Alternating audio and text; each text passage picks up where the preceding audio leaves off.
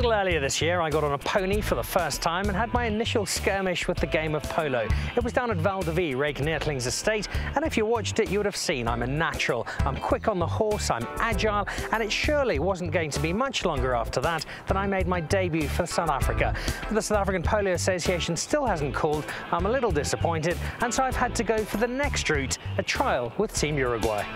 Oh, Santi, welcome to South Africa. Thank you very much. It's great to have you here, and you are the captain of the Uruguayan team. That kind of makes you like the Luis Suarez of polo. I don't know if I bite like him, but it's an honor to be here and enjoying it. First time you've been to Africa? First time in Africa. Only one of the team has ever been in Africa and Nigeria before. But so it's a new experience for all of us. But as I said, we're really happy, surprised with the hospitality of the South Africans, and we're being treated like kings. So the purpose of today is for me to have a trial for Team Uruguay. I'm very disappointed that I'm not playing for South Africa. Before you see me playing polo, what would you think my chances are of making the team? Looking at you like that, none at all. But why don't you get on a horse and maybe you'll try and change my mind. So if Santi is the non-biting Luis Suarez, here is the Diego Forlan of polo. Mauricio, welcome. How are you? You retired me already. He's retired. He's retired, all right. Well, you're not retired, you're playing, you're part of this Uruguay team. Looks like you're having a great deal of fun in South Africa. Yeah, really good fun. The people here are great with us. Here we went all around South Africa, so. What about polo in Uruguay? Massive sport?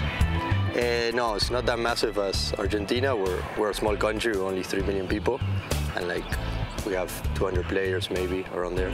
We're small, but we're tough. What have you made of the quality of polo in South Africa? No, really good, They have good players, good horses. No, I was surprised. Do you think I've got a chance of making Team Uruguay? Yeah, maybe. You have the arms, you have them. The shoulders, let's see if you have the legs. All right, Mauricio's a lot more confident. I like him a lot more than I like Santi. Let's go and hit the horses and see how I do.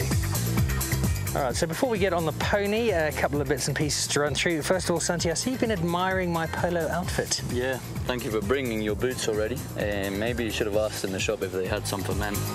You're just jealous, Santiago. Yeah, These are magnificent. Maybe. Well, they look very good with my, and we've got to get the terminology here right, my polo racket, which I'm ready to get going with. Polo mallet. Polo mallet, that's what I said. Talk me through the grip here, Maury. Well, the grip, have you ever played tennis? I have. You know, the grip is like this, similar, really similar. Like you're shooting a gun, maybe. Yep. Okay. And then you have to do like 1, 2, and up there. Up there. And then you let it drop and follow through, like tennis. All right, like tennis. Now, you heard earlier that Santi's grandfather came out and played here in 1867. This is actually the mallet he used, and it hasn't had any work done on it since. All right, I've got the boots, I've got the mallet, I've got the grip. Time to jump on a horse. Let's go. So one of the key things about playing polo is the sense of style and elegance, and that translates into getting onto your pony. And elegantly mounting a pony is what I'm all about.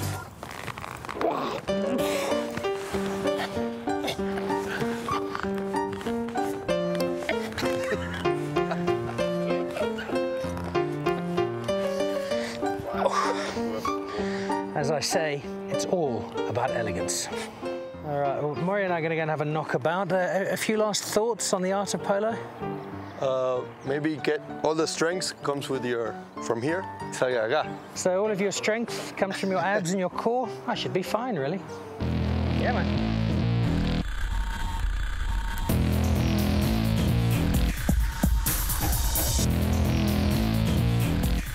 You've got to hit the round thing.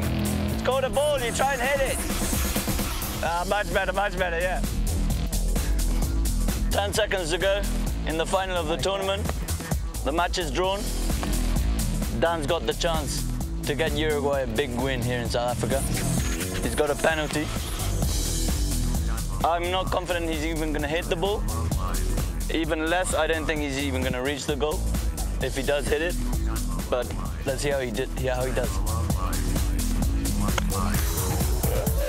Oh!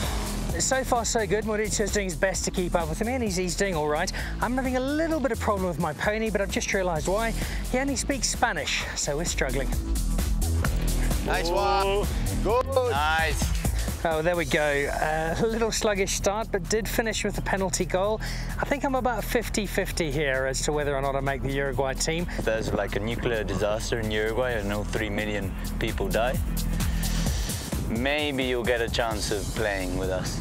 Maybe. All right, so not quite what I was hoping for, but there's still an outside chance. Perhaps my international polo future is there after all.